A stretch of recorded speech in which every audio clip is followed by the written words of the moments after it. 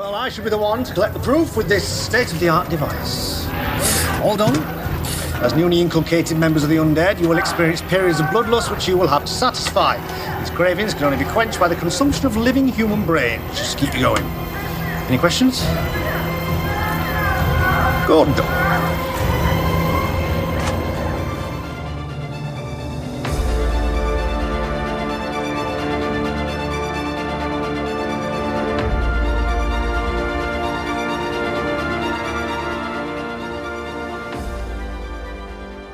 Hey, pals, welcome back to the show. I'm Mark. And I'm Steve. And I'm Lara. Hey, Lara's back. Yeah, welcome. Thanks, guys. So, we didn't get Witcher out to you guys with Lara and Steve, but eventually we'll go back to it. Yeah, there's a lot of time because there's not a lot of content out there eventually. So we will get to it at some point to finish up the last of, what was it, the Henry Cavill. Yeah, the Henry Cavill Witcher. Mm-hmm. So, but for now, we are continuing our coverage with Good Omens Season 2.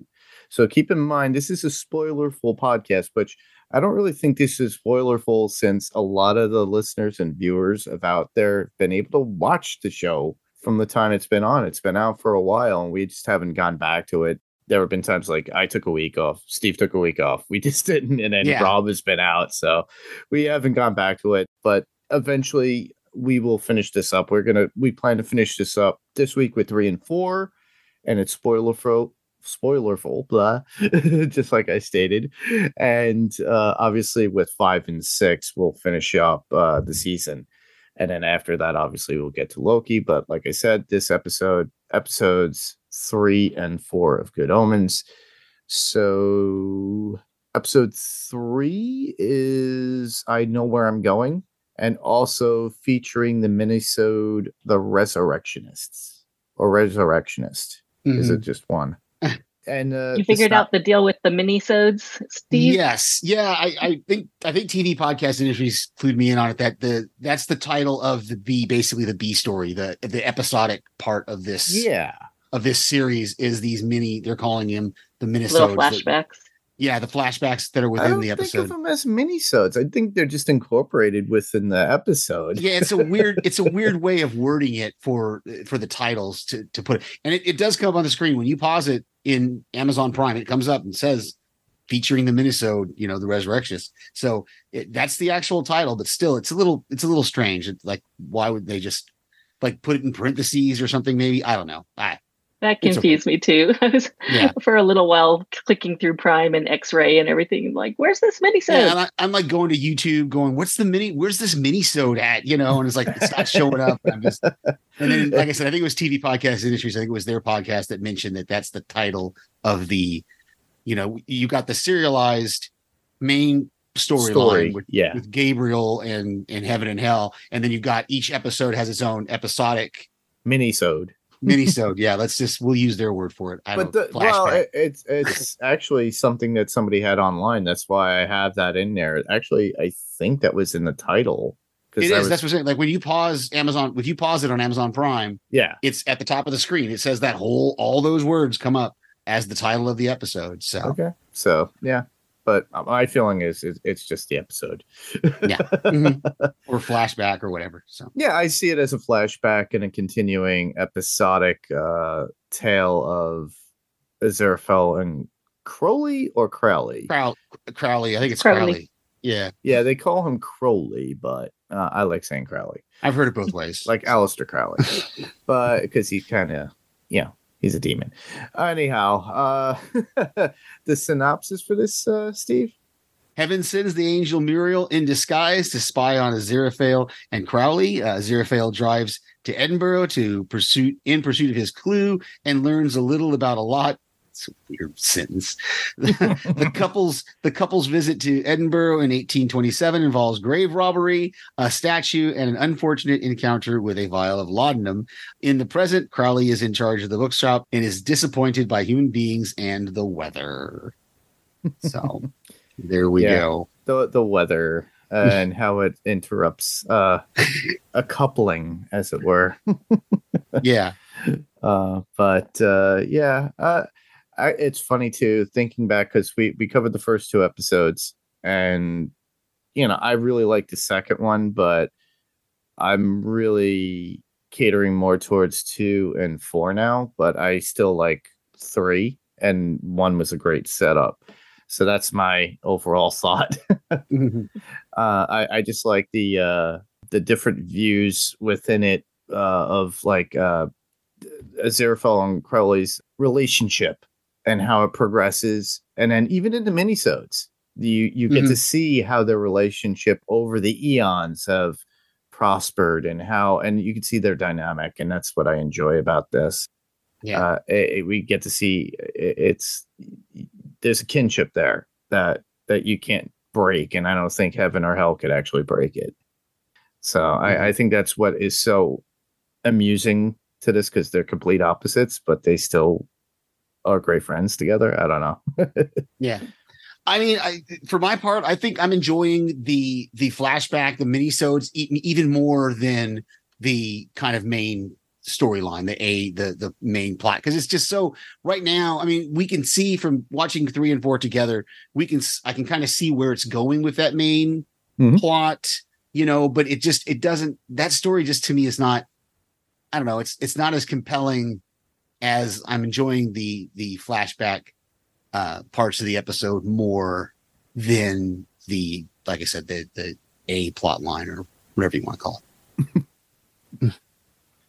Yeah, I think this season is overall just not as plot heavy as season 1. Yeah. But I think there's a lot of focus on character building, especially with Aziraphale and Crowley here. We're getting a lot more of their backstory and more of their character building. So this episode was my favorite so far in the series. I love it mostly because it's kind of a vehicle for that very quirky British humor. And I grew up watching Monty Python from a young age. My uncle worked for PBS, and so he got me into watching Monty Python when I was like 6-7 years old. So I love that quirky British humor. And I love that the minisode took place in Edinburgh, which was a place that I visited like three or 4 years ago. And It was so amazing. I just loved it. So it just gave me those nice feels of Edinburgh, which is a bit of I describe it as a total Tim Burton town. If you ever go there, it's got all these dark spires and castles like right in the middle of the city. So it worked perfect for a grave robber storyline. Nice. Well, especially when Elspeth actually when Aziraphale goes, "I'm Mr. McFell," and then she kind of is like, "Oh, English," like because Edinburgh is literally part of Scotland, right? Am I correct, Lara, in stating that? Okay, yeah, because is it a different island than Great Britain, or is it the same? I'm so not a geography person. Like it was just like 3-4 years ago that I realized that Great Britain is technically an island, and I'm like, it's a pretty big island, but like I feel like an idiot. Like I was in my late 40s before I figured out that it was from an episode of Lost where Desmond is talking about it. And he's like, "Oh, Great Britain is an island." Okay, so Scotland. Where is Scotland in relation to Great Britain? Or is it north of? Yeah, it is north of England and Wales. Yeah. It is up north, and it does have some smaller islands as part of it, but it is the main northern part of the UK. Okay. Yeah. Okay. And there's always some sort of like hostility between, Scots and English and Welsh. Yeah, because I've been to Wales. They don't have a great history. No, they don't. I've been to Wales. We didn't go to Scotland, America. So yeah, you're a Yank. Okay.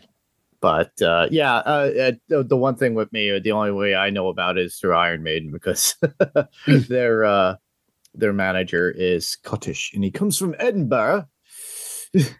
Okay. So Rod Smallwood is a Scot nonetheless. And I think their lead guitar player Yannick is as well. But doesn't really diverse them. Yeah, it's a bit diverse, but it's the same country, honestly. Nonetheless, don't say that to Scott.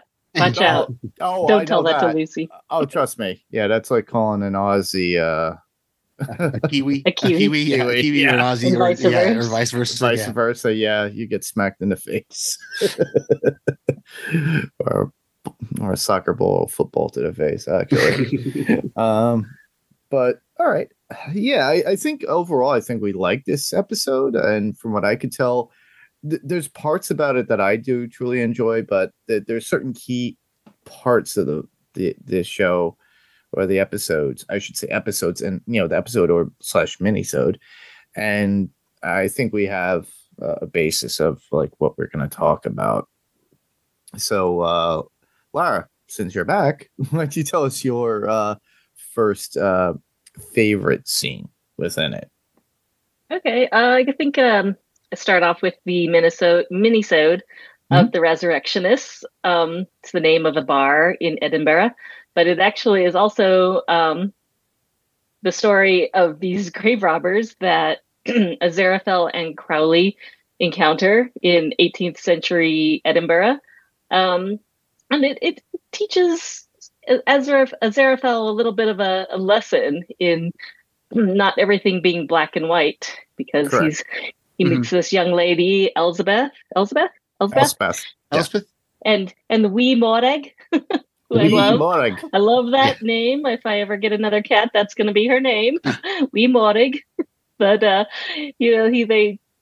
she's robbing graves so that she can feed them, and Aziraphale instantly thinks that she's doing evil, and comes to realize that not everything is so black and white. Yeah, you see that diversity between them. Crowley is more less to the idea of how it's like, oh, she's evil, and then of course right away Aziraphale goes, she's evil. That's like plain and simple, because she's stealing a body and she's taking it for whatever.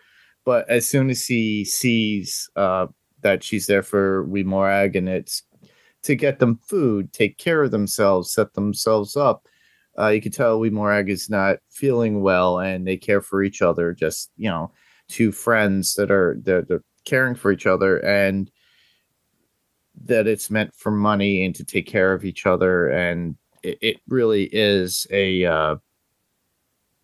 it's an eye-opening. And I think Crowley actually sees it too on the human perspective, because usually he's like, ooh, I love the evil. But then he starts to see, and he starts siding with Elspeth during it, and what her reasoning for it. And it's a bad to do good. And whereas Aziraphale thinks it's just bad. And then they meet up with the doctor that is the reason why This is one of my points. Okay. Because I was kind of confused by this, but I got to think back to the 1800s, right? Because they call him a doctor, but he goes, no, I'm not a doctor. I'm a surgeon. Or a chemist. Now he says surgeon, because I just rewatched it today, because he says I'm a surgeon. And then Aziraphale calls himself a doctor. So he's calling them doctors, and he's a mister because he's a surgeon, which I didn't get, because we don't have that separation here in nowadays, right? We don't really. I mean, you have doctors who specialize, regular practitioner, and then you have an actual surgeon, specializes into something, right? But we don't distinguish them title wise. We call them all doctors, correct? But I guess back then, if you were a surgeon, you were addressed as a surgeon, which I thought was kind of interesting. Yeah.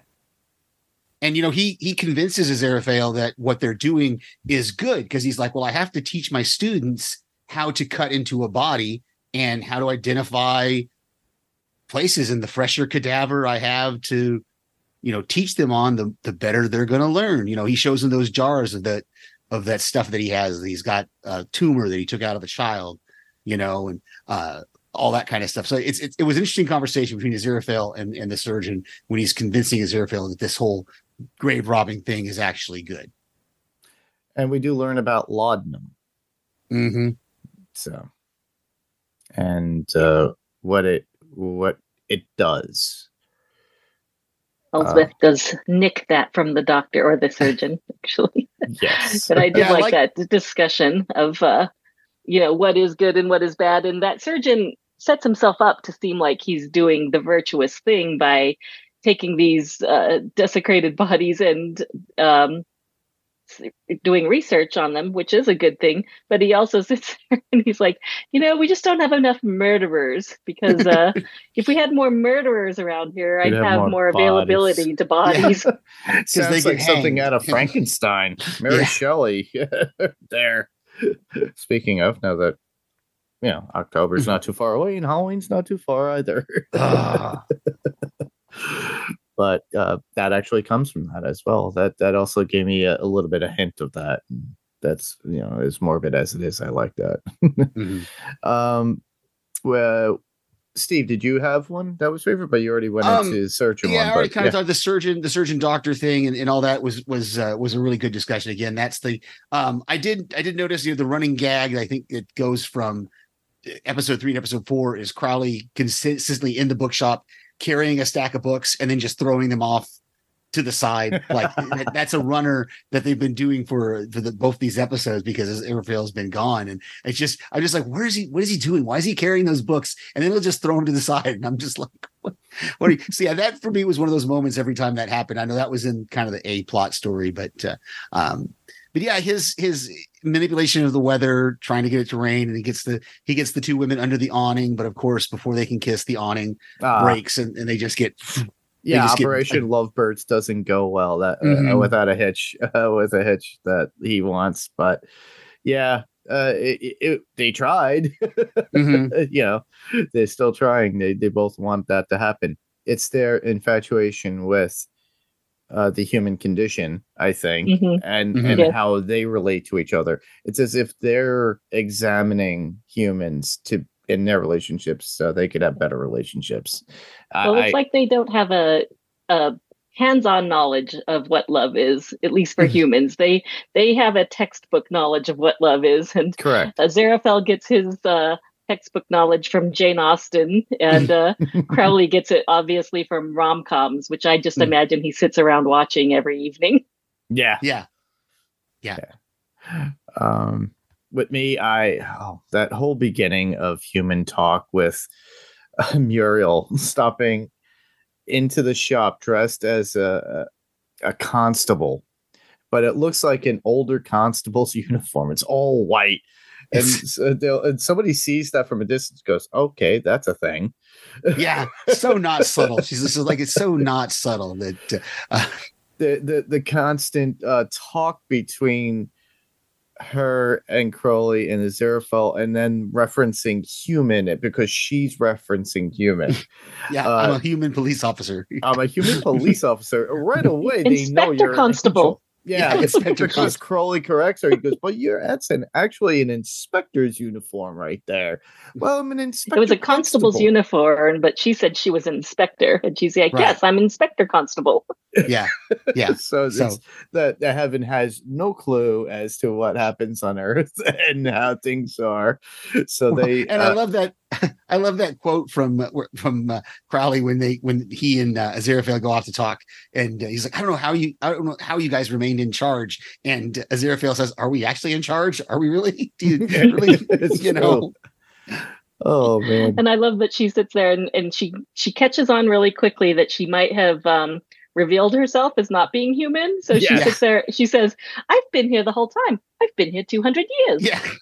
Like it's not a big deal for any human to be around for 200 years. Yeah, they have no That's concept obviously of time. midlife right there.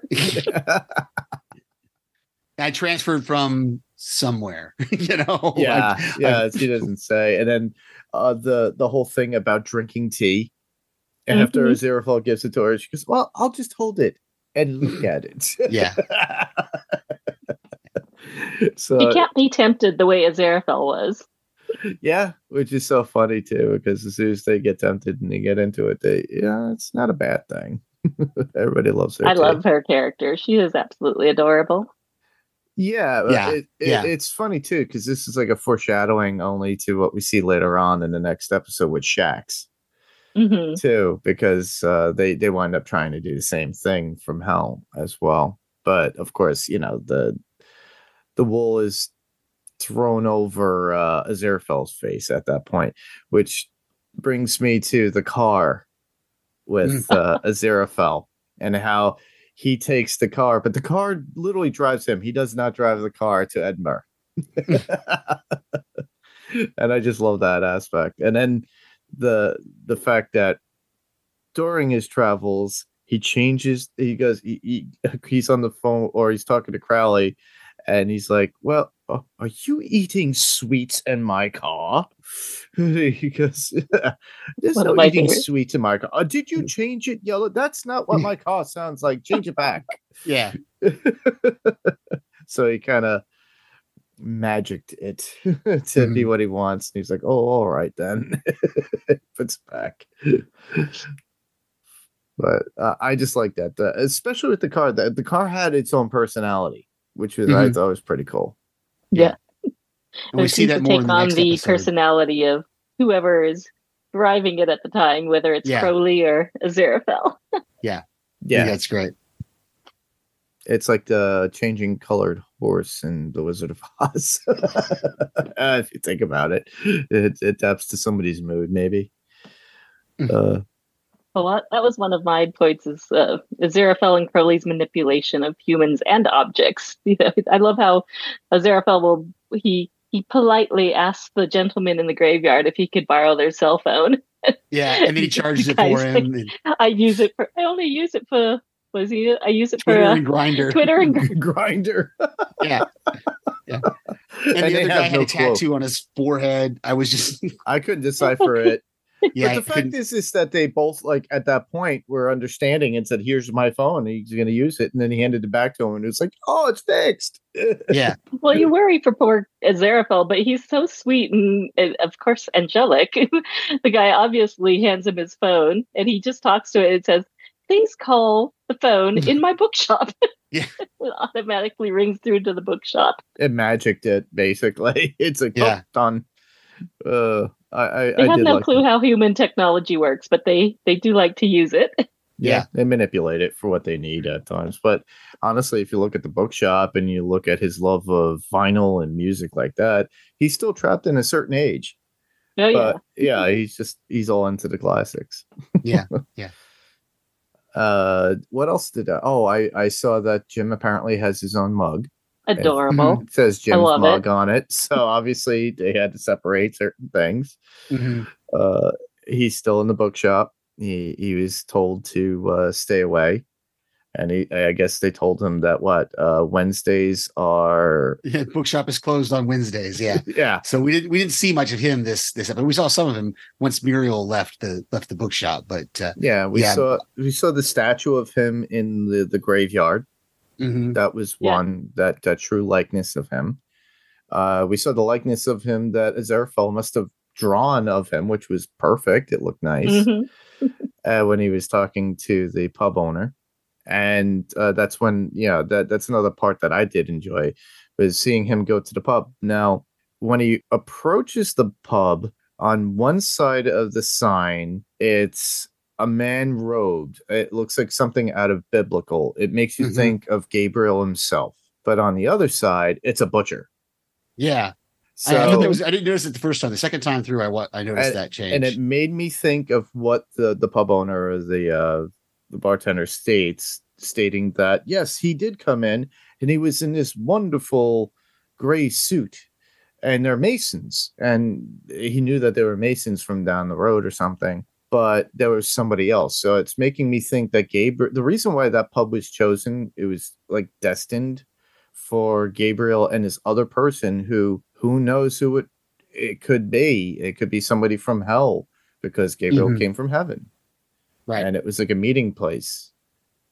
And I don't know. It just like launched ideas in my head. I was like, there's something going on there. And there's got to be a clue to the ending episode that brings everything together for each, because the Book of Job that we dealt with in episode 2, Steve, obviously they got that whole story wrong completely. Yeah, we talked about that the last episode, but it was amusing nonetheless. They had their own little go of it and put their little twist on it. So, but this one, same thing. We find out it was a year ago that everything was happening with the jukebox and the Buddy Holly song coming in. And I thought that was pretty cool. because it kind of opened up, and these are the little things that Aziraphale finds out and he's all excited about. And I'm a journalist. I forget what he mentioned he was exactly, but it was basically a journalist. Yeah. I'll step into the confessional here and just let you guys know that I have already seen the whole series, but I'm not dropping any spoilers. Okay. I'm not even going to hint at that. I've been loyal to it being like episodically, or even if we're doing it doubling up. I've watched just those 2 episodes. That was not going to work for me and my watch partner, who's my young teenage daughter, who couldn't wait to watch this. So as soon as we got the chance, we watched it together. That's totally cool. Understand. That's still cool. I a friend of mine, my friend Teresa, actually watched it as soon as it came on that day. She watched the whole thing through. I said, "What are you going to watch now?" She goes, "There's something else." She goes, "I'll listen to you as you cover it, and then I'll watch it again." I was like, "Okay." But I know those people. I'm one of those people too. It's like if it's on Netflix, I got to breeze through the whole thing, but I'll forget majority of half of it, and then when we do the podcast, I'll watch it. But in this case, I wanted to watch it episodically. Yeah. But yeah, that's all that I had within this. We pretty much have every little bit that came in. Did you have something else there, Lara? I saw in the doc that you wanted to bring up. All right. Yeah. Let me see here. So, well, first I wanted to go a little bit into Elsbeth and Wee Morag. The one thing that gave me a little bit of a chill in this episode was when the cannon that was meant to protect the graves shot Wee Morag, and then she dies, and immediately Elsbeth's decision is to sell her body to Dr. Dalrymple. And I was like, oh, that's her, because this show's so full of humor, you don't really think that that's going to be a thing. And then that got a little dark there. And then she tried to kill herself, which Crowley stopped, which surprisingly, you thought that would be Aziraphale who tried to stop her. And all of a sudden Crowley does it by consuming the entire bottle of laudanum and then just tripping out completely. That was a great scene. Him getting big and then getting small and don't step on me. And yeah. I mean, if anything, if he was a true demon, he wouldn't have intervened, because that would have directly sent her down to hell. And he knew that he was the one to stop her and say, yeah, nope, not a good thing. And he encourages Aziraphale to give her money so that she can go buy a farm. And he says, go farm and be good. And he said, not pretendy good, proper good. Yeah, I like that the theme we're kind of getting of this season, and I can't remember if it was this episode or the next episode when they talk about the black and the white, and Crowley says something about, well, it's the dark gray, and Aziraphale says no, it's a light gray. So they're really getting that. They're kind of mixing the two of these guys, because they both have been basically, for lack of a better term, Aziraphale has almost fallen himself, but he hasn't been rejected by heaven. But he's not part of heaven either. So he's kind of in between. And Crowley's the same way. He's still kind of part of hell, but not totally. And so these two guys that have been together for so long, it's interesting to see that juxtaposition is the only word that I can think of, that of these two guys. Like you said, Laura, Aziraphale, you would think would just let her kill herself, but he doesn't. Aziraphale's lying about things, and he's supposed to be the good one. So it's interesting. It was just apparent in the last episode how lonely they were. They've both been isolated or exiled to Earth because they're supposed to be the hellish and heavenly ambassadors on Earth. And as Aziraphale tells Crowley how hard that must be to go so far with hell, but not all the way, where Aziraphale is kind of learning to do the same thing. He goes as far as he can for heaven, and then when his morals can't line up with what they dictate, he backs up or finds loopholes. Yeah, so it's gonna be interesting to see how this season plays out and how the rest of it goes. I agree with you, Laura. I like that we're getting more of character. It's not as much plot driven as it's character driven this season. Yeah, I think the first season was more driven to the whole story with them consumed with it, whereas this is more about them. which probably is what Neil Gaiman's idea of, like, because the characters are beloved from that. Everybody just loved the distinctness of each character and how they were. Yeah. I mean, when I read this book back in the 90s, I loved the characters. So loved them even more when they were played by David Tennant and Michael Sheen, because they just embody those characters completely. Yeah. And it's a complete different character for Tennant if you think of him as the Doctor or as Kilgrave in Jessica Jones. So in Doctor Who, he's a completely different character, and then Kilgrave is extremely evil if you think about it. He's Well, and Michael Sheen has done so many characters. I mean, he was in Prodigal Son. He played the father in Prodigal Son, the serial killer, and looks nothing like how he looks as Aziraphale. They completely change his look and everything about him, and he gets into a character that way that's really, really great. And Tennant's the same way. He's getting into this character, and like Mark, you and I we've talked about before. They did the whole first season, so they really have this kind of chemistry with each other. Yeah, and you could see it too on YouTube during the pandemic. They did a couple of things together, which were pretty cool to watch. Yeah, staged. My daughter and I are watching through that now. Oh, nice. She's obsessed with these two, I'm telling you. It's like the Laurel of Hardy of today, I think, kind of like, but in a sense where they know how to play off each other perfectly, no matter what characters they get too. So I'm curious if they would actually do something later in the future, just on their own. I would love to see that. Yeah. I think there's one main thing that we missed that we might want to discuss is almost at the end of the episode, we get Gabriel's kind of memory or prophecy. Yes. It's like an end Crowley of days. Starts pushing him. Yeah. And he starts to repeat some things. And I wrote down, he said, the dead will leave their graves and walk the earth once more.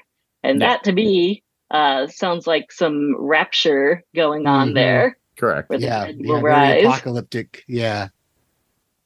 Yeah. Because that is, one of the things that is talked about in I don't know if it's Revelations or the Rapture, but yes, it's the rising up of the dead with the second coming of Christ. Yeah. Yeah. It's interesting. I don't want to get into the theology of it and all that, because it's so convoluted a lot of times. But I like, Lara, you had in your notes about Shaq's body sweeping, because what we're going to see, we saw in this episode, is she confronts Crowley about, is Gabriel in the bookshop, and Crowley is trying to convince her he's not in the bookshop, and she just keeps continually repeating to him, he's in the bookshop, but I realized, and I think it's actually the next episode 4, where they point this out, the bookshop is apparently on the grounds of a church, who was formerly a church, so it's like holy ground, and she can't enter unless she's invited. Correct. I don't remember if that I mean, they might have. I can't remember if they said that it was on a church, but I think he said it's basically still like an embassy for heaven. So it's like the U.S. embassy in another country, but it's kind of like still under heaven's protection. Even though heaven didn't know where it was exactly, because maybe it's because he was an angel and he opened it up as his own being. Since he's an angel from heaven, he has jurisdiction over it, so they have to be invited in. Very much like a vampire into your own home. Yeah, the angels can go in. It's just the demons that can't. Yeah. Well, even still, they do ask for an invitation. Look at Muriel. She got asked to come in. She asked to come in as well. But it's still funny how, whether it be Shax or Muriel or anybody that looks at Gabriel, they don't see him. And it's only Aziraphale and Crowley that know that's Gabriel. Yeah. Because their minor miracle that they were supposed to create, their very undetectable minor miracle, apparently was 25 Lazari strong. I thought that was great when Crowley brings that up in episode 3, where he says, "Oh, that's how you measure the strength of miracles, how many people it could bring back to life." And I still wonder. I'm still a little bit on the fence about whether it was their miracle or whether Gabriel did something to, jack up the power of their miracle, or just his mere presence of being in the shop when they did their miracle jacked up the power of it. Because you would think Or maybe what was inside the box that we didn't know. That could be also, and we're still seeing this fly that's flying around that we don't know what that is, what the fly of it all is. So that's gonna be a Schrodinger's cat. Who knows? Mm-hmm. But yeah.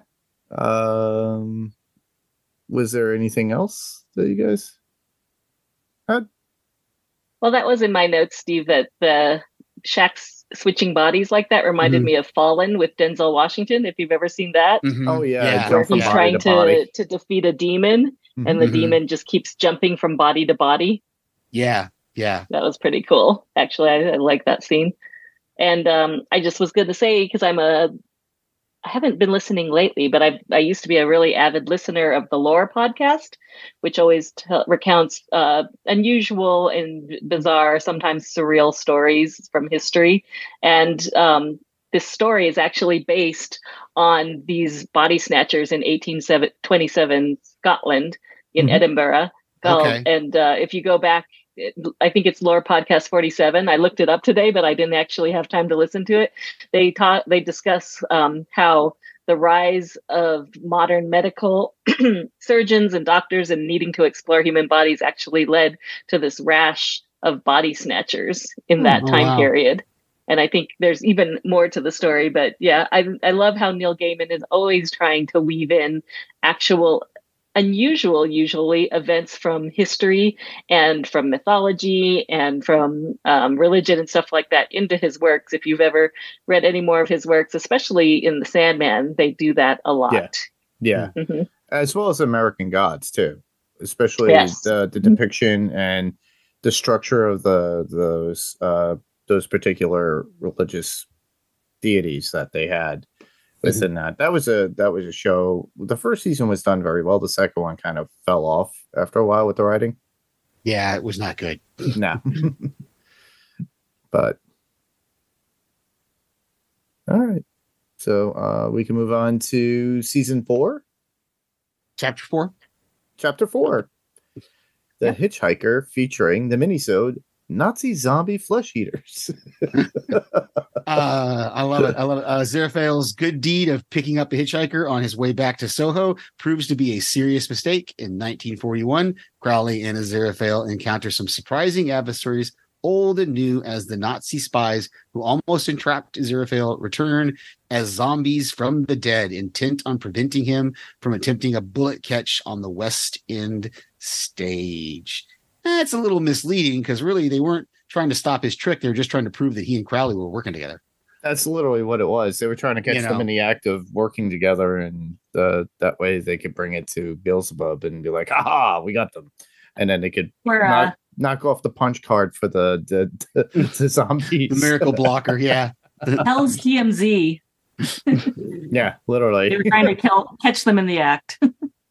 Yeah, I actually really like this one. I think it had the zombie element, but also the minisode was literally within that 1941 Nazi Germany, and then they had that, and then of course we get to see a Nazi, get eaten by a spider and defecated out and to a fly, and then wash, rinse, repeat over and over again, meaning his eternity, which thankfully that would be for a Nazi, a German Nazi, for that time. It was a little bit weird to see it on that TV though, because it was an old tube TV, CRT, and it's kind of all granulated, so it kind of makes up for the CG that they used, but it kind of worked in its process.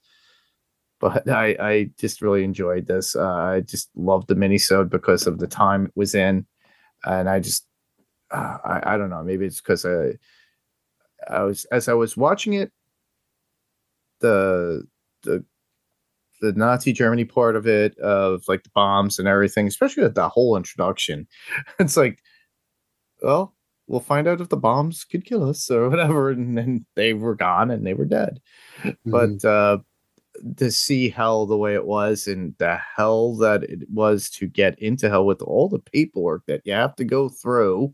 And it just reminded me something way out of Beetlejuice.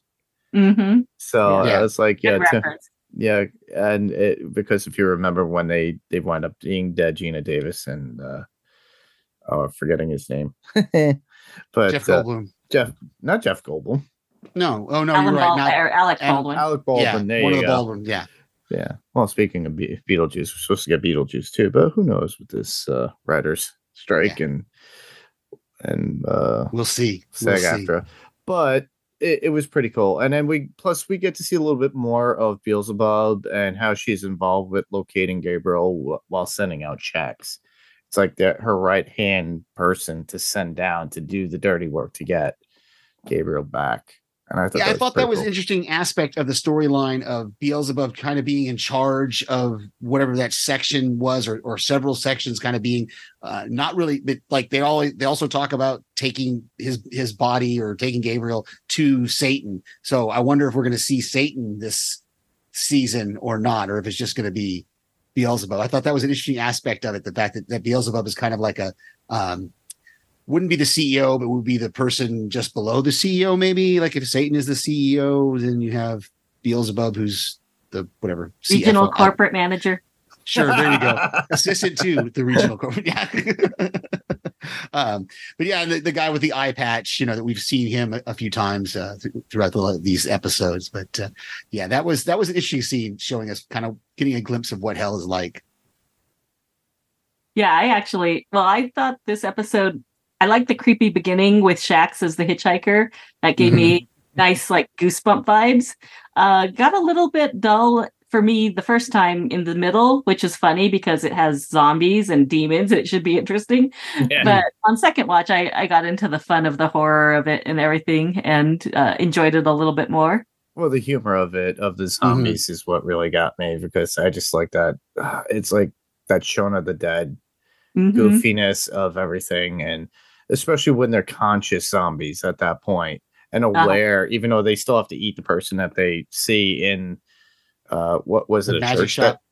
The magic shop. No. Yeah, the church also. Yeah, but yeah, the church in the beginning. So they got full up on that, and then of course in the magic shop, yeah, and then the antics that they had. It's like, sir, all the sleight of hand tricks are over back that way. Yeah, but. Yeah, I really enjoyed it overall. It kept me captivated and motivated. I don't know, maybe with the bullet catch, it just gave me that point of the prestige. And just like, I want to go back and watch that movie now. Yeah. With Hugh Jackman and Christian Bale. Mm-hmm. And that was a big point in that movie too. But in this case, you're waiting for something. And what's this about paperwork, about the mess that they could? So is this the first time that we're figuring out that if they get hurt or damaged in this on Earth, it's permanent or something? Can they be killed in some way and then brought back to heaven or hell? Yeah, I didn't understand that side, that part of what they were talking about, the paperwork they would have to do if one of them got hurt. I didn't, because we haven't seen that happen before, really. They mentioned it in the first season. That they can their bodies can die, they can get discorporated, they'll just go back to heaven or hell. And then apparently there's a lot of paperwork that goes on with it before they can come back to Earth. And we saw in first season when Aziraphale got into the Holy Circle, he got sucked up into heaven, and then he had to kind of find his way back down to Earth again, but he didn't have a body to return to. That's why he had to possess Madame Tracy. Okay. And Crowley was stuck in hell at one point in the bathtub, I recall, in the first season as well, and he had to find his way back.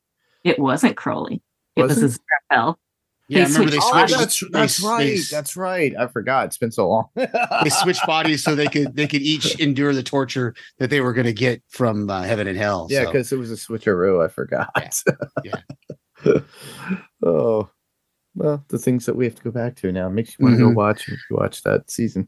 Yeah, I did like getting the return of the 3 Nazis from season 1, though. So we did get. I had mentioned when I wrote to Derek at TV Podcast Industries that I kind of missed seeing some of the characters from the first season, and I was hoping we'd get maybe Anathema or Madame Tracy or someone again, but we got the Nazis. And we find out their fate after they get bombed. They go to hell, and they're given the option to become zombie spies for hell. Mm-hmm. Yeah, I thought that was great. And then at the end, when they finish their mission, but they don't actually succeed. They're like, "Oh, you're not going to turn us back to human? Oh no, you're eternally going to be a zombie now, living on Earth." And so I wonder if they're going to come up later as zombies, either in this season or possibly the next season. They got away, so maybe next season. And he said that they would be that way forever, you know, eternity, literally on Earth, walk the Earth. Now the question is, as his left arm falls off. Yeah. He goes, "Here, hold this." But I'm curious though if they bite somebody, if it's something that becomes infectious, or it's just something that's just mystified zombieism for that they have to roam around like that forever, and that's their hell. That's basically their living hell if you think about it. But at least they're not going down there with the spider and having to deal with that anymore. Right? Which is a worse fate. Yeah. Think about that. Well, they get the num-nums for the brains too, so they get a little, sweet taste of that at least. So these are Return of the Living Dead zombies. They have to go for the brains. Yeah. They don't just eat anything, any old human. They got to go for brains so that they can get the residual thoughts. But they're not going to eat dries. But they're not going to eat dries. So they're not what? They're not going to eat dries. Isn't that how the song goes? He continues the song that was it the groundskeeper that they ate was singing. Yeah, and he just continues the song because it's stuck in the brain and that he ate. Yeah. I thought that was pretty cool. Is theirs coming up again? Yep. Oh, another verse. Oh no. Yeah, I do agree with you though with Shax in the very beginning. It's like she just basically pestered Aziraphale the whole time to get the information. I know where he is now. And of course, later on we see her. She gets there. She can't get in, but he goes, "You're more than welcome to look around and you won't find anything." And Gabriel's in the background. "Hello, customer." And she can't see it. Yep, she doesn't recognize him. They did their miracle exceptionally well. Yeah. Yep. Yeah. It's going to go too well at the very end where it's like, we have to show him to this person. Well, then they got to do another miracle. That's more paperwork. And I like what a bad liar Aziraphale is, because she mentions Gabriel and he's like, "Gabriel who? I don't know Gabriel. That's like someone who works at Apple who's like, Steve Jobs who? I don't know this person." Yeah. Steve Jobs who?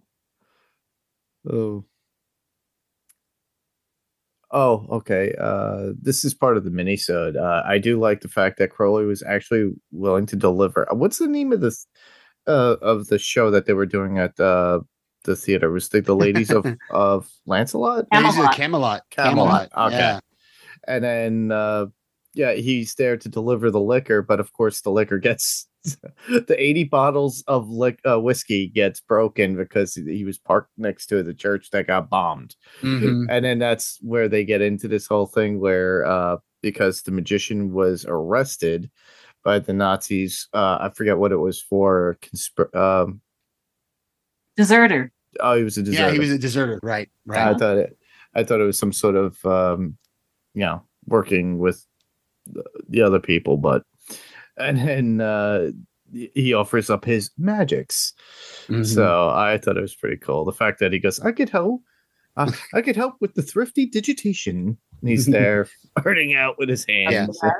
I love how Michael Sheen he says, "I have skills in prestidigitation." He says it with such flourish. Yeah.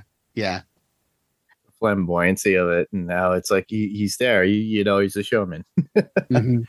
But the fact that they actually have to go to the magic shop, and of course Crowley is actually trying to be helpful and saying, "You're a great magician.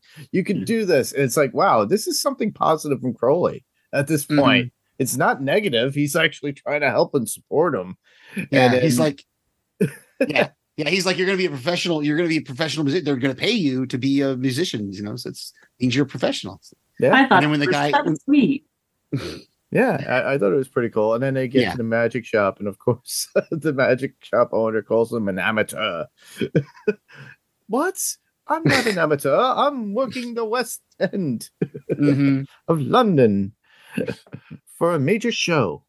And then he shows them the rope trick, how long it'd be, and they're like, "Oh, okay." He tries to do the sleight of hand with the money. The rings, and the money, and it gets to that point, but they're being looked at, monitored by the Nazi zombies, because they're trying to get that, because Mr. Harmony tells them that they have to get that evidence. So the ring that they have to use to call him once they could get that moment captured, and obviously get their notches clicked on their subway card. I mean, their magic card to get back.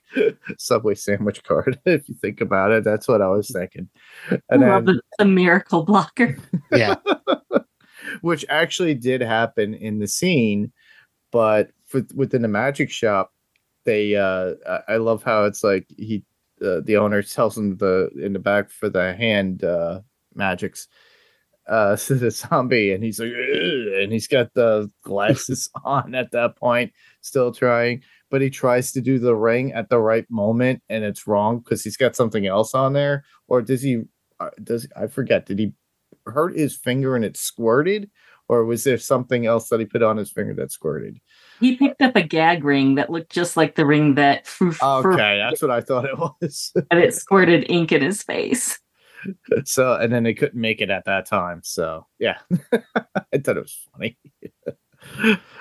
And then they were able to do it, but then there was that whole business about the catching the bullet. Yeah, I love how at the beginning they're on stage there, and Aziraphale asks if anybody in the audience knows how to fire a weapon or use the rifle, and like it's all army guys, and everybody's hands go up except for Crowley. Like he's the only one who's just like he's not paying attention at all. And so finally, when Aziraphale points him out, Crowley goes, "Oh yeah, I can do it." So like, Sir, you, and everybody's like, "Okay, not me." Mm-hmm. And the fact that Aziraphale has a gun license and a Derringer in his shop, and Crowley doesn't even know how to shoot a gun. It's perfectly ironic. Yeah, it is. He goes, "Oh, you must have shot lots of times because you're a demon. You must know your way around guns." Oh yeah, sure. But of course, Aziraphale has it in a book hollowed out in. I forget what book he told. He mentioned it, and then he said just in case. Which is funny. Yeah. Especially when you think of London and all the rules and laws they have there. So, and also he's an angel. He's an angel. He can work miracles. Yeah, he could change people's minds if he wanted to with a miracle. Yeah, I love how he had to throw out his whole entire act because of the miracle blocker. He's trying to change the turnip into an inkwell, and it's not happening. And he's like, "Okay, let's skip right to the end, to the bullet catch." And it actually ends up working. As Crowley misses him, the bullet goes into the wall right above the promoter there, and then Michael Sheen smiles, and he's got the bullet in his teeth, and everybody cheers. And so it was really cool to see, like you said, Laura. That's very, very endearing to see them kind of working together and stuff. But then, of course, Shax takes that picture with the Polaroid and threatens them with it, which that was a little strange to me. Why would you give your evidence to the people that you're black, like that you're trying to get? Mr. Harmony is not bright at all. Mm-hmm. Yeah. Well, considering look at how his day started. He went to go get a cup of flame, and it just burnt up his cup. And then Shax at that point just grabs it and just drinks it with no problem. So he was having a bad day as it was. He wanted to be moved up. He wanted to be, do something better with his job. So he thought this was his, his way of like moving up the ranks. Mm-hmm. And I like that they bring back Aziraphale's penchant for wanting to be a magician, because that was in the first season too. Mm-hmm. He tells Crowley that he can do a magic trick at the kid's birthday party, and it turns out terribly, just like this one. And when Crowley tells him, maybe you should give up on the magic. And it's just hilarious that Aziraphale loves these little things. I mean, he can perform like spectacular miracles, but he wants to learn practical magic. Right. Yeah. Well, he wants to be more human. And I think that's between both of them, how they feel, whether a demon wants to be a little bit more human and be involved with that and staying on Earth, I think that's why Crowley wants to stay, because he just likes the idea. He likes the madness of it, of how humans can be, whereas Aziraphale is more attracted to the people and how they can be with love and interest, and then Crowley has that kind of same interest as well to some degree, and that's what attracts them to be together on the Earth. But yeah, this was a fun one. I just like the whole conversation though within the dressing room when the zombie Mr. Harmony brings in the zombies at that point, and Crowley does not recognize Mr. Harmony. Mr. Harmony goes, "I was with you during the wars. I was the monkey on your backside. I was there helping you right along with you. You should know my name." Yeah. Nope, not a clue. We fought side by side. Yeah, that was not a clue. Sorry. You aren't that. Yes. There's a moment there. I didn't notice in the first watch, but actually, this was my first watch of episode 4. But that moment when, even though they don't succeed in proving that Crowley and Aziraphale were working together, he still gets sucked down into hell, and that's when we get that almost seemed like a throwaway line from Aziraphale and I didn't see Crowley for a long time after that, and so we're going to have some sort of a time jump of when's the next time they're going to see each other, because in 1941 he got sucked into hell. Actually, in Edinburgh. Is it okay? After he had his laudanum and he did his good deed, even though he said he was okay. Mad on laudanum that made him okay, now I'm confused. So maybe 1941 was the next time he saw him again. Yeah, almost 100 years later. So okay, now that makes sense. Thank you. I was a little confused. I'm getting the 2 episodes mixed up in my head now. Which actually tells us exactly what happens with laudanum to them at that point. I wonder what it does that to Crowley, but what would it do to Aziraphale? I'm curious what that would happen. What would happen to him? Because you got a demon that would do that to a demon, but will be a different effect onto Aziraphale. Yeah. Okay. Anything else? I just love the depictions of heaven and hell as basically 2 very different workplaces. Hell is like the worst factory style office you could ever see. It's got bad lighting. It's got cramped quarters, no windows. It's just dirty. It's dirty, disgusting. And heaven is almost the opposite, but just as bad. It's completely generic and sanitized, and not a single extra or personalized thing, nothing to give it any warmth at all. It's like not a spot of dirt anywhere, and it's just so like you said, it was too sanitary, and on top of that, it's too bright. Whereas everywhere. Whereas with Hell, it was a little bit different. But you also have that recording that introduces everybody to where they are, and it's constantly going. So think of working in that condition as a demon. As you're doing paperwork, you got to hear this over again and again and again. And we find out that hell is just red tape, petty bureaucracies, and lots of paperwork. Yep.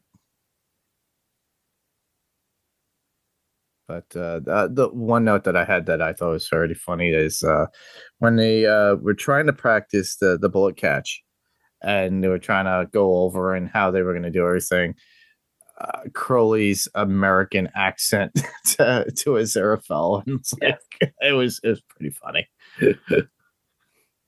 It's like the typical British humor of how the English think of Americans when they speak.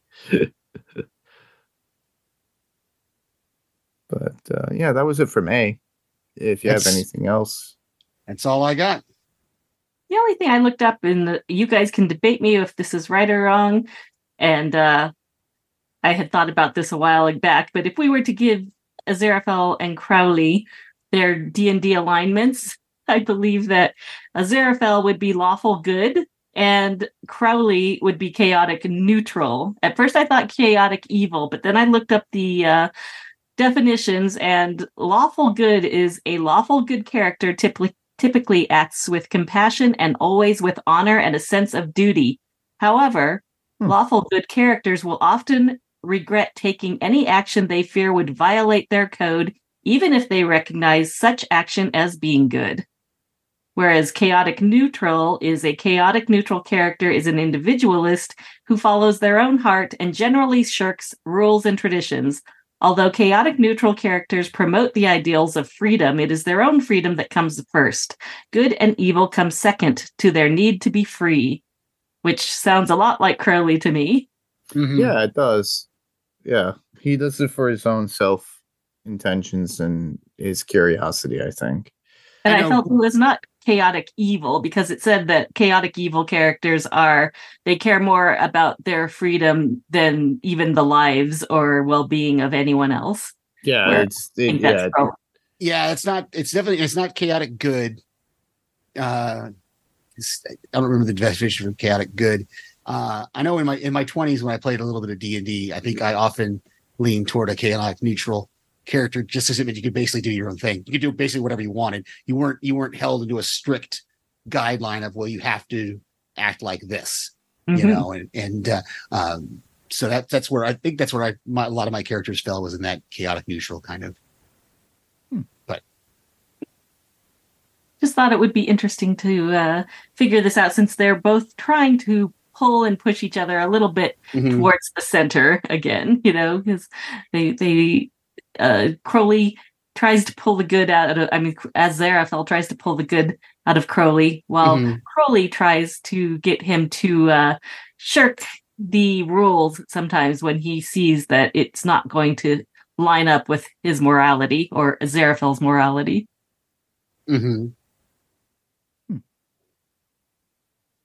That's all I had. Yeah.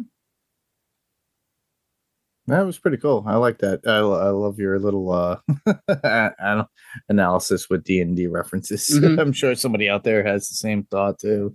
But if you guys do, always write in. So, yeah, I don't have any more quotes. Basically, I just had that. Yeah. That one. And that was it. The only one I had was the demon who was talking to Beelzebub. And I thought he had a great quote that said, "A day that I don't get sent to the dung pits is a good day." Like, words to live by. That is words to live by. I'm intrigued. I'm intrigued with Mr. Was it Shax or Mr. Hart? I guess it was Shax who approached Beelzebub about wanting to attack the bookshop. Yes. And she says, well, are you telling me to do that? Do you want me to do that? And Beelzebub was like, no, I'm ordering you to do it and take all the forces of hell against the bookshop. So it's going to be interesting to see that play out over the next couple episodes, because of course, Gabriel being the supreme archangel, how is that fight gonna go? Be interesting to see what happens there. I'm intrigued by that. I want to see how that's going to get depicted on screen. I think it's going to be interesting. Same here. And of course, we need the finish our storyline with the two women and with Muriel doing her investigation. We didn't talk about that in episode 3 when she goes into the coffee shop and is talking to the black woman, the African American woman, Ina. Thank you. About love and what kind of things she thinks about love, and so get out of my shop. Yeah, she stopped that pretty quickly, especially because the woman who came in for coffee earlier said, "Oh, so someone's got a particular type of kink." Yeah.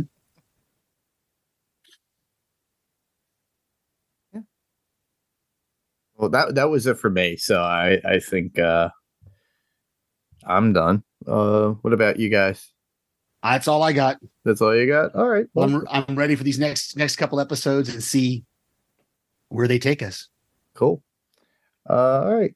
Well, that was our coverage of Good Omens Season 2, Episodes 3 and 4. So we're going to move right along into podcast recommendations. The two that I have, and we've talked about them before, the Podcastica. The Podcastica has one called the Star Wars Cast, where they're covering Ahsoka, on there. It's really good. Jonathan, James, and Kristen are doing that one. And then, of course, the Revisited podcast with Ben and Kristen. They are finishing up Lost.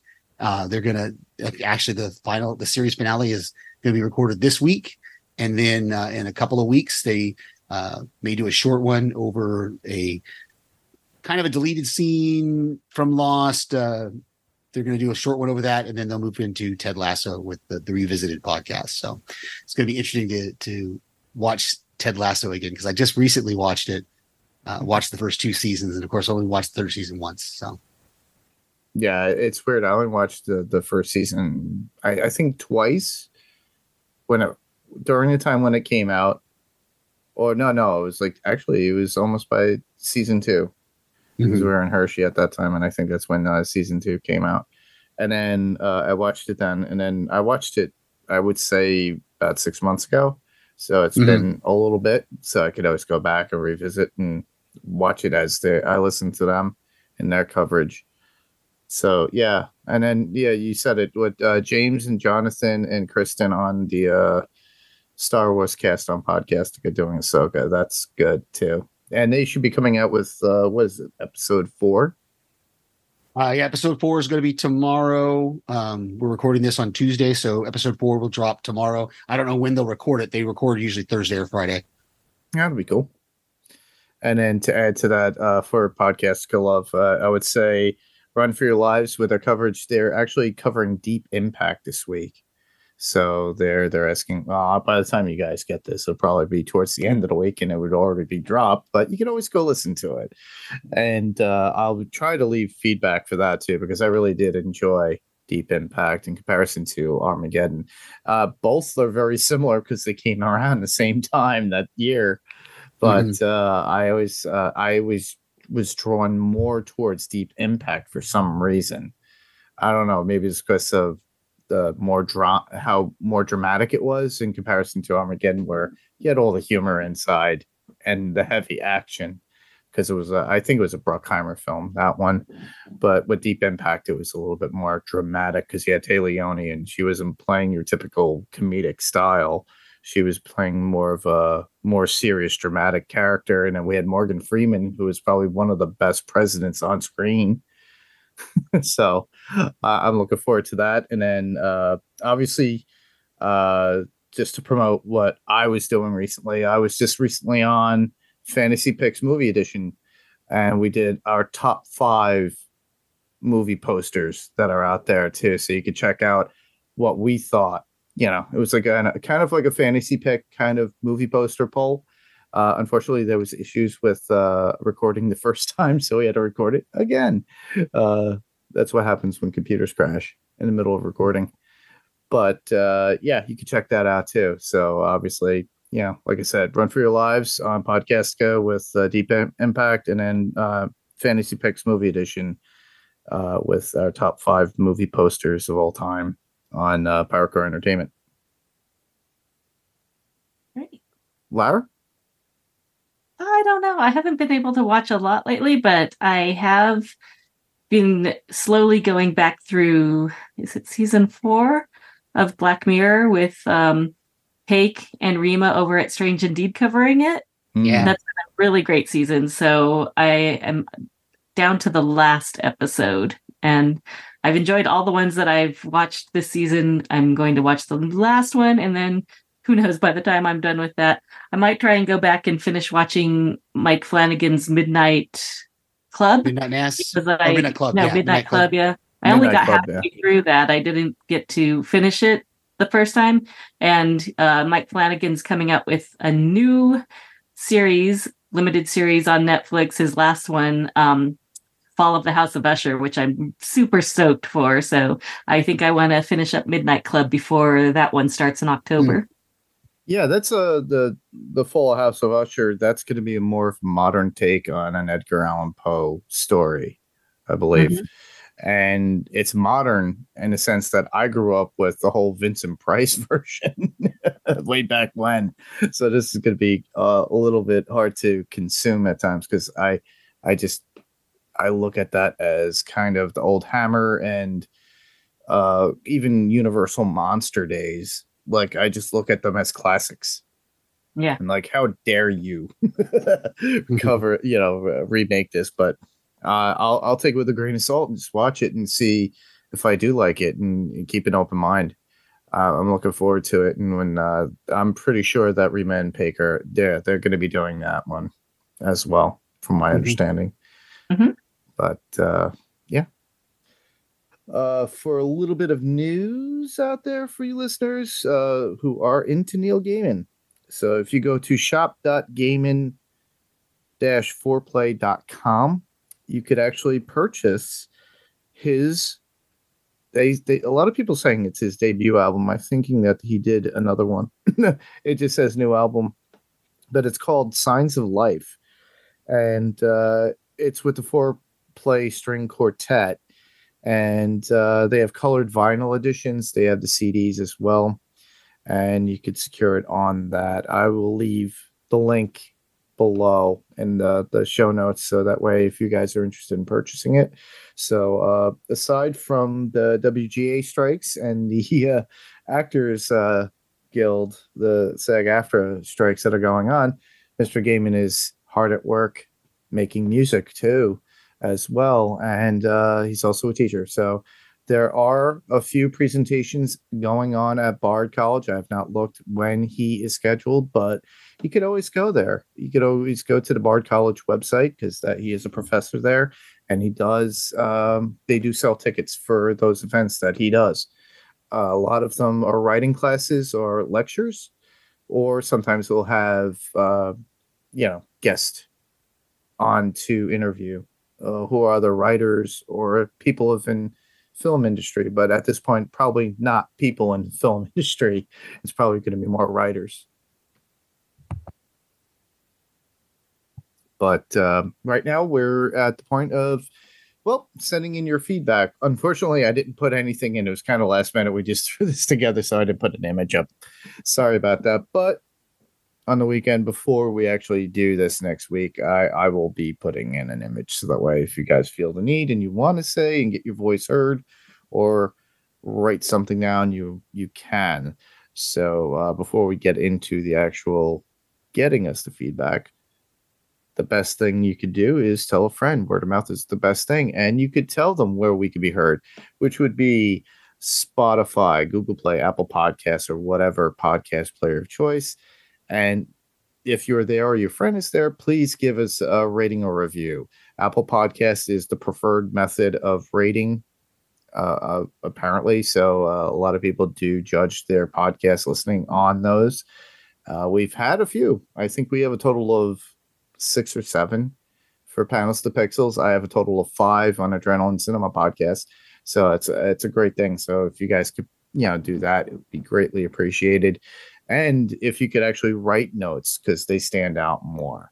So yeah, and just be honest. I'm always honest with mine, and I will send it out. I don't mind criticism. It's fine.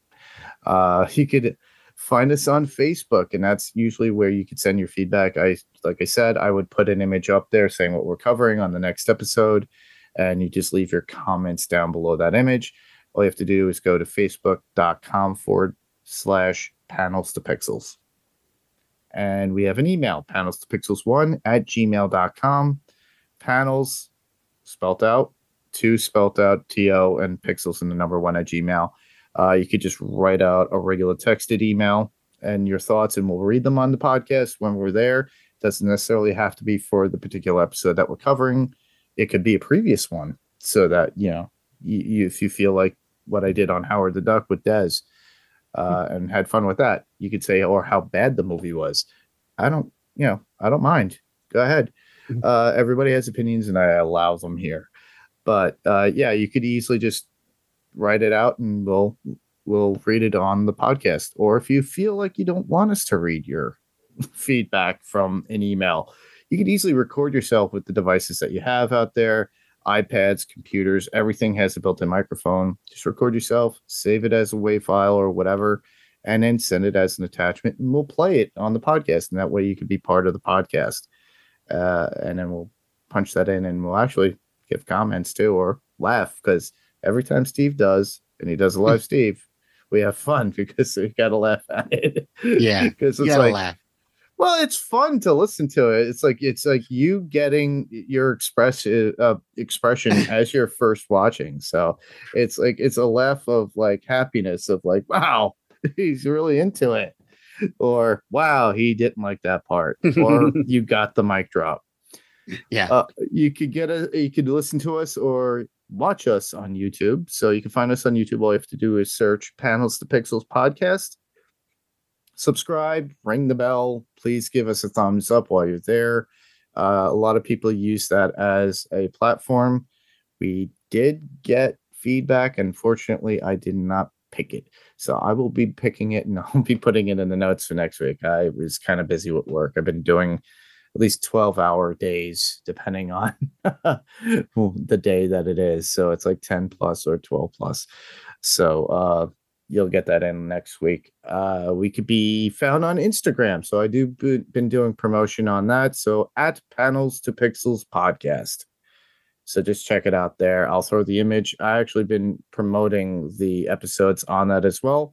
And people have been liking it. And I've noticed a lot of new listeners, not just from people following us on Instagram or Facebook, because I see it, everybody. And I thank you too. It's awesome that we're getting this attention. So, I guess I've been pretty much paying attention to a lot of this stuff lately now. It's fun. Good. But you could follow us on at Panels to Pixels podcast on Instagram. And then you'll be apprised of what we're going to be covering and what is out already. So, but now we're at the point of where else can listeners hear us? Well, as Mark mentioned, I do send in voicemails to various podcasts that our friends do. And sometimes I'll do a live Steve where I'm just basically recording my thoughts as I go through an episode of TV or a movie, depending on what the thing is. And people seem to enjoy it. So I'm going to keep doing it as long as people keep enjoying it. So keep doing it, Steve. Thank you. I can be heard here intermittently on and off on this one with someone named Steve covering The Witcher sometimes. Yeah, eventually. we'll be back. And also on Adrenaline Cinema podcast, where we recently did interview with the Vampire AMC's show recently with Danny. And that was a fun show. We just covered the entire first season, which was really fun. So yeah, I'll pop in every now and then. And we'll be back too on Adrenaline Cinema podcast to cover the actual, what year was Interview with the Vampire? 1990s, 90s, I think. Yeah. So we'll be covering the original movie before season 2 of Interview with the Vampire comes Brad out. Pitt and Tom Cruise movie. That is. And so Christian Slater, right? Too much sexy. Yeah. And Antonio Banderas. Mm-hmm. Yep. But we'll have some interesting and unknown facts for that particular movie. We'll be covering it. We'll discuss how it holds up today. We'll probably give some mentions to the sequel that came out after that, which was Queen of the Damned, I believe. And we might eventually cover that because that's another Lestat movie. I'll suffer my way through it. I found it amusing. But and it's nice to hear that the AMC has made separate contracts with both Walking Dead and the Interview with the Vampire series. So those